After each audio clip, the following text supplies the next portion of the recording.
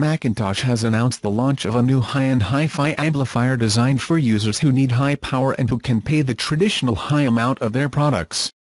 It is the MC462, a model with the classic external appearance of the brand that mounts in its interior an amplifier system with quadruple swing, thanks to which it is able to provide an output power of 450 watts RMS per channel in stereo. The interesting thing about the model is that these 450 watts can be output with both 2 and 4 and 8 ohm speakers. The user must connect the baffles to the corresponding rear output according to the nominal impedance of the same to extract the maximum potential of the team.